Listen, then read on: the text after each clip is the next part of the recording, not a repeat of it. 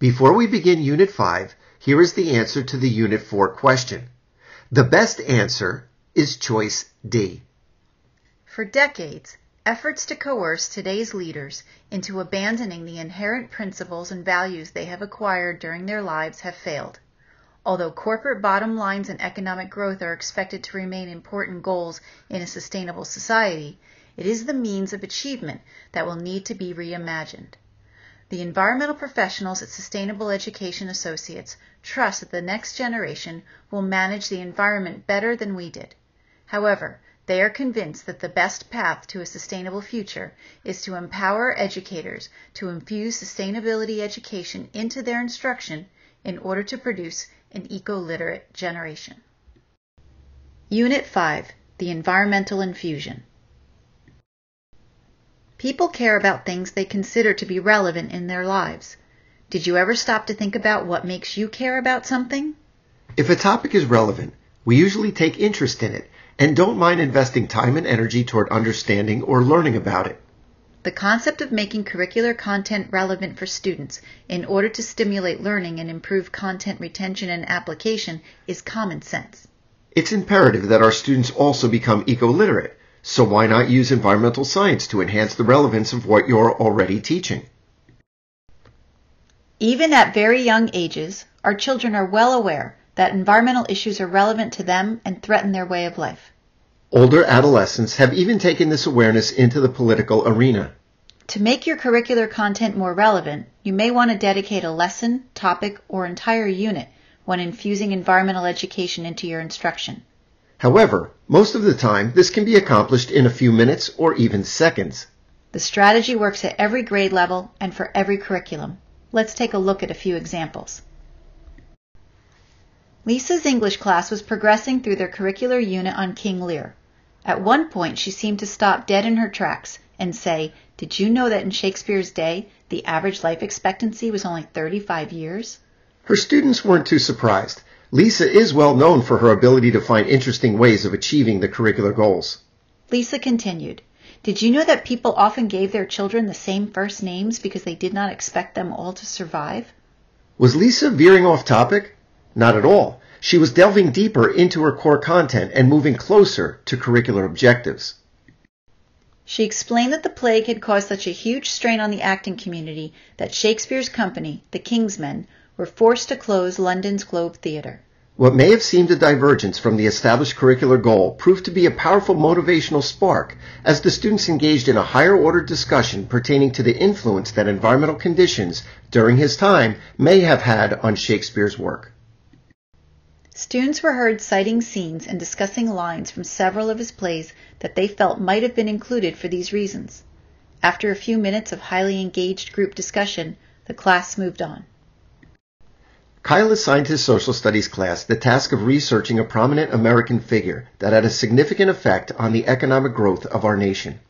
He added one small addition to the assignment in order to make the topic a bit more relevant for his students. They were also required to reflect on any negative impacts. One of his students selected Nelson Rockefeller, portraying the man as a brilliant entrepreneur who brought oil to millions of Americans and paved the way for this resource to become the backbone of our country's infrastructure.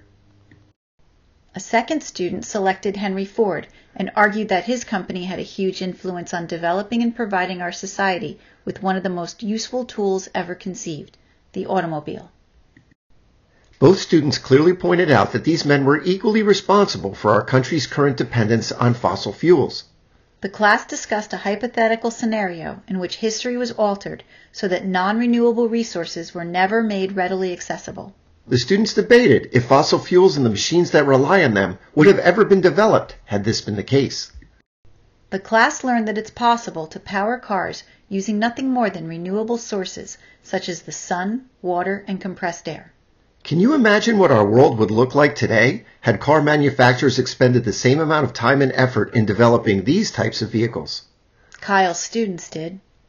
Unfortunately, we can't change our history, but that doesn't mean our future leaders can't learn from our mistakes.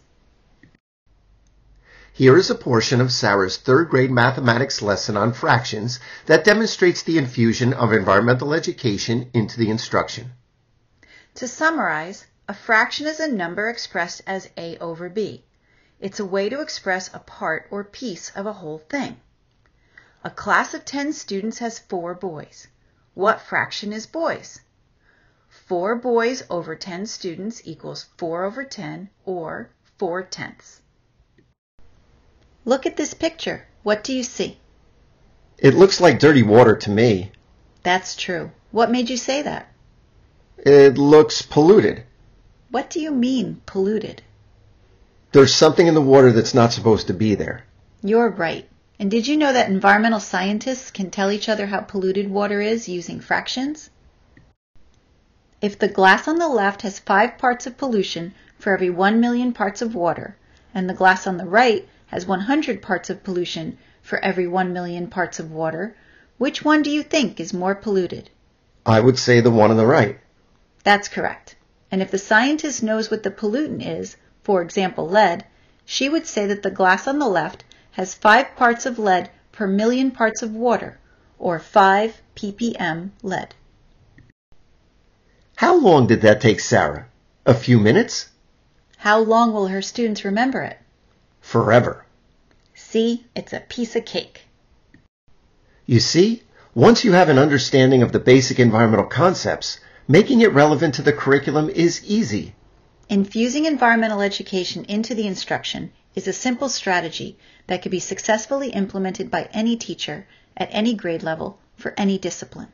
By making the curricular content relevant and more interesting to the student, content comprehension, retention, and problem-solving ability will be significantly enhanced. Okay, so what exactly do you need to know in order to begin?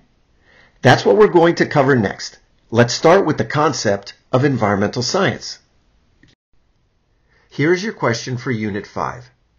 The essential key to successful infusion of environmental education is Choice A, making sustainability education fun. Choice B, identifying proper infusion points and demonstrating relevance. Choice C, spending significant time discussing a sustainability issue. Or Choice D, rewriting the curriculum to incorporate sustainability into the instruction.